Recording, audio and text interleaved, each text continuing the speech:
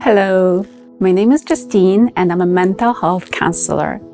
In this video, I will talk about how to relate with children from the most loving and caring space, and at the same time, do not dismiss boundaries which are needed for the proper development of their brain.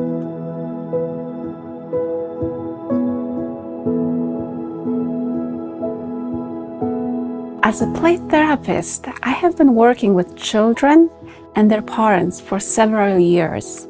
And the most common phrase that I hear is, "No one has ever prepared me for this." So in this video, I will give you tools on how to create emotional connection with your child and how to alter the undesirable behaviors by looking what's underneath that, what's underneath their behaviors, and how to alter those behaviors in a healthy and constructive way.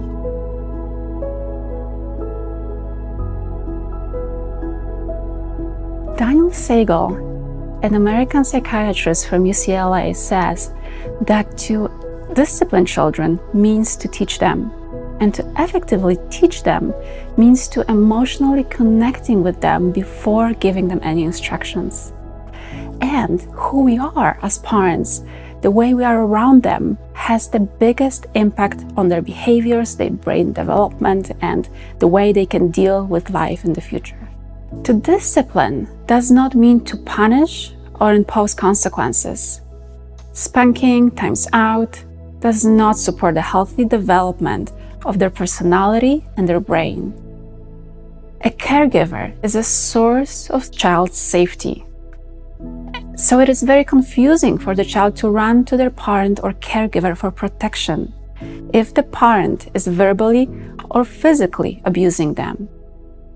Additionally, physical abuse, such as spanking or verbal abuse, such name callings, causes ruptures in child's neurobiological development. It creates long-lasting damage to their brain and causes death to brain connections and brain cells. A violent approach to children causes them also to move to their reptilian brain, a part of the brain that is very reactive. It's not receptive. So basically, they are not able to hear anything we are saying because they are being in their survival mode. So neurobiologically, it is not possible for them to hear us.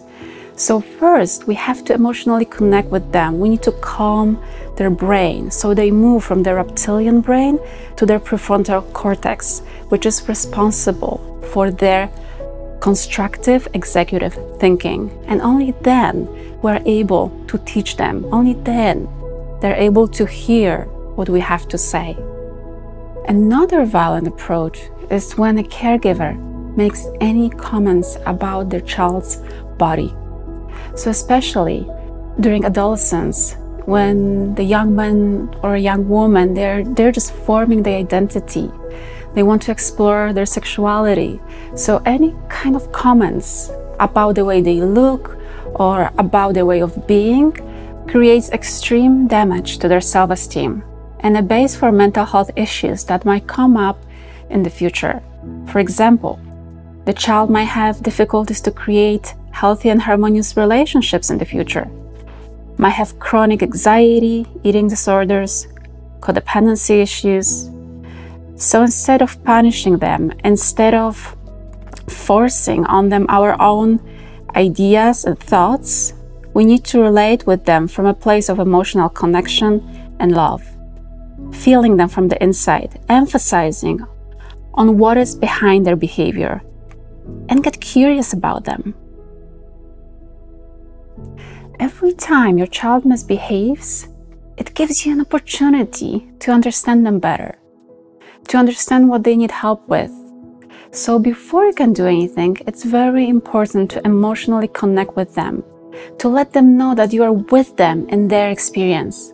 And that approach will allow them to move from the reptilian part of the brain to the prefrontal cortex part of the brain, which is responsible for understanding, for self-reflection, for creative thinking. And as your child is in that part of the brain, they will be open and receptive to whatever you have and want to teach them. So what can be on the way to emotionally connect with the child? So very often when the child misbehaves, a parent might have what I call like loud music playing out behind their ears, which is he should do this, he should do that, he should behave in this way or that way.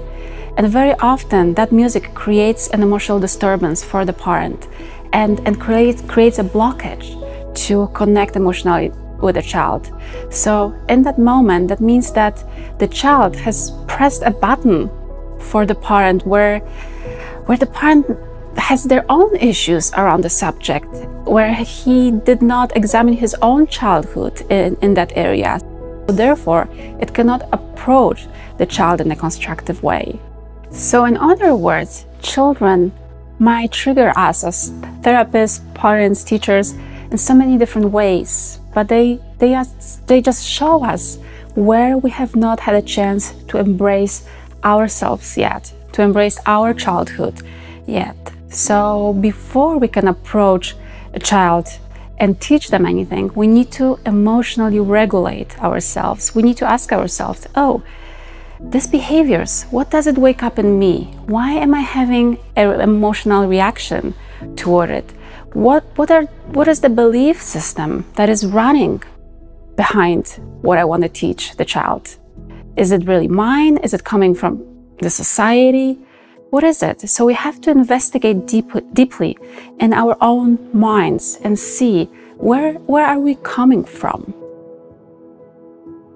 Daniel Siegel, in his book Parenting from the Inside Out, explains beautifully that if parents don't investigate into their own childhood, into their own childhood experiences and process their pain, it might have a huge impact on the development of their children, on the development of their brain, their cognitive ability, their social skills, their self-esteem, their capacity to relate with others in the future, issues at school, processing difficult emotions. To be mindful of our own reactions is crucial. And if we feel emotionally unstable, it is not a moment to teach them anything. Then it is time to reflect on ourselves. As we notice that we feel more relaxed, we can approach the child, open up at conversation about their behavior, and deeply listen. Loving touch, open body posture, a kind tone of voice, it will lower cortisol level in your child's brain. It will create a healthy bonding between you and your child. And at the same time, the child will be more receptive to whatever you have to say. So preparing that ground is crucial. Even before you start to teach, you can say to the child how much you love them, how much you value their relationship, to let them know that you're on their side. So as you prepare your ground, you can move to setting lovely limits with your child. You can open a conversation, which is not about who is right. It's not about guilt-tripping or pity. It's not about calling them stupid or not capable, but it's about getting curious about their behaviors. It's about sharing with them how their behaviors influence you, how they make you feel. Maybe explaining to them how they may have impacted others, how they may have impacted their friend or their teacher. Get curious about why they behaved the way they did. What's underneath that behavior? Maybe they were missing your attention. Maybe they were looking for connection. Maybe they wanted more love. Maybe they wanted more attention. So for example, if the child lied to you, you may say, "It hurt me when you lied to me. And now I feel that trust between me and you has been broken. Do you think we can do something to repair it?" Or if your child broke a commitment, you can also ask the kid, "What can you do to help us to rebuild trust between us?" Or you can say to your child, whenever the child has been back home and is being late, you can say, "When you said you're going to be back home at 5 and you were late, I was worried that something happened to you." Another way of creating deep emotional connection with your child is to always acknowledge their emotion. So for example, your daughter wanted blue shoes and you bought her red. It's not about saying to her, oh, you should be grateful, but it's about acknowledging her disappointment. It's about saying to her, sweetie, I can see that you feel disappointed because you wanted blue shoes, not red ones. And only then move to an explanation why such an incident took place. So, as I mentioned, always acknowledging the child's emotion before you move any further. And if you notice that the child is very emotionally active, before you can move to any conversation, you have to emotionally support the child to calm down. You can do that by naming the emotion for them. You can ask them to go deeper into that experience by, for example, saying, sweetie, I can see that you're angry. Is there any place in your body that you feel that anger? Or you can ask them to draw that anger on a piece of paper. And at the same time, you might support the child by feeling this emotion with them. As you do that, you're creating an emotional attunement. So by naming and acknowledging the emotion for them, you help them to process this emotion. And this approach will also support the proper construction of their neurobiology. So the beauty and the nature of the brain is that the brain is maladaptive. So even if the child was exposed to damaging experiences in the past, the brain can still be healed. It starts healing when it becomes exposed to a new corrective parenting approach.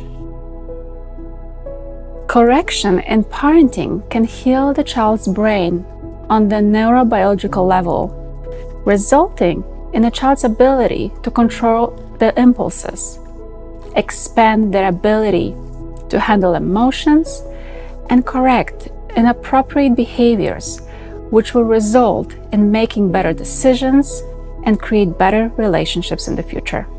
And if there is any damage that has been done to the connection between you and your child, that also can be repaired. But as parents, you have to learn your skills and practice them. And at the same time, you have to do deep work on yourself. Our capacity to handle things well is not constant. The capacity of our kids to handle things well varies. So it's important to understand that we all do the best we can. And also to understand that the kids are not an extension of their parents. They came here to discover themselves. So we can support them to discover their own personality. We can support them to discover their own voice and their own vision for life.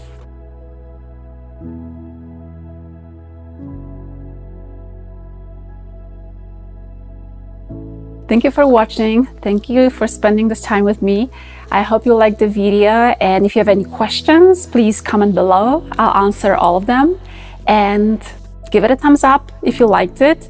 Please subscribe, and I'll see you in the next video.